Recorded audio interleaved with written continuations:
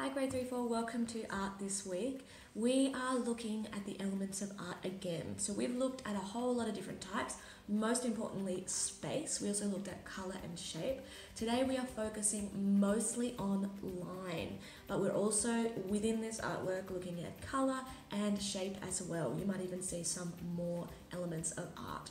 So before I tell you what we're doing, I'm going to show you an example of what we will be making. Okay, so this is a type of eco art and it's inspired by a particular artist called Jimmy Pike. So I'm going to show you now some examples of Jimmy's work.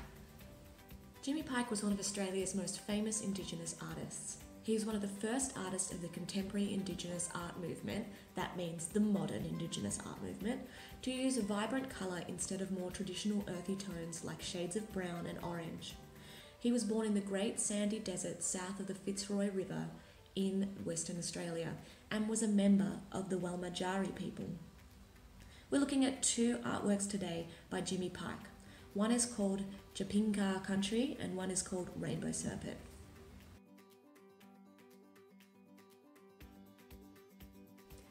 We're going to use Jimmy Pike's artwork that I just showed you as inspiration for our own artwork.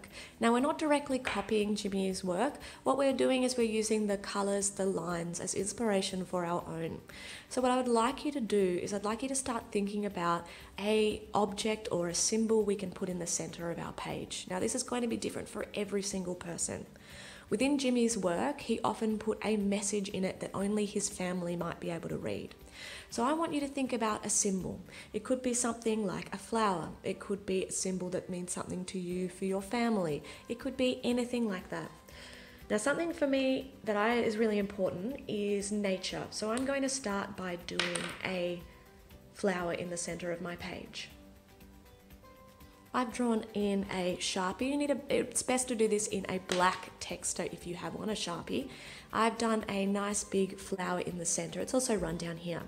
Now, what we're doing with this artwork is we're doing something called echo art. And if we think about what an echo means, it means that you might make a sound and then it repeats itself until it gently fades away.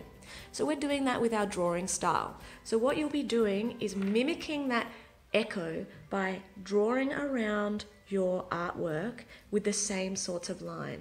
So I'm going to go around and I'm following the lines. So I'm going to go ahead and do that all the way around. I finished one layer of my echo around my symbol, my flower in the center.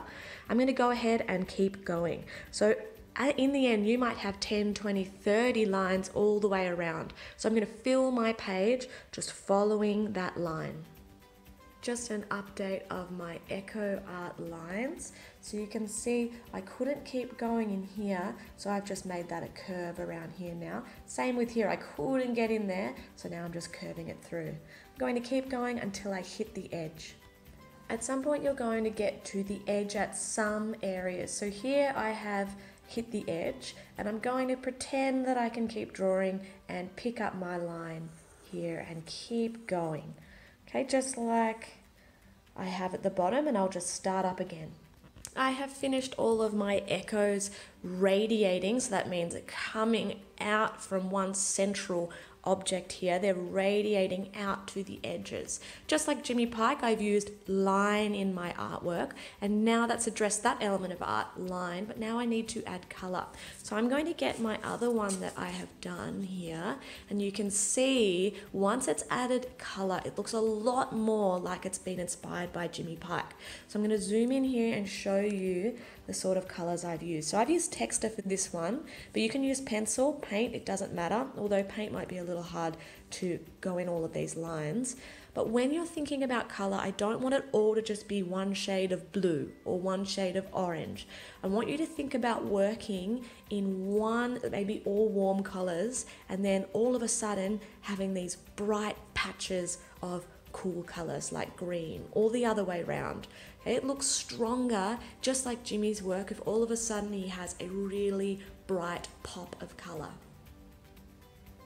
Now it doesn't have to be a flower. Another really important thing to me is the feeling of unity and peace. So this one I drew a dove a symbol of peace here, and it created all these beautiful lines around here as I went around. So your symbol might be totally different, but I want it to represent something about you. You've got 2 weeks to do this artwork. After week 1, I want you to upload a photo of this. So upload a photo of just your black lines, but at the end, and then you can start coloring if you've got more time in week 1.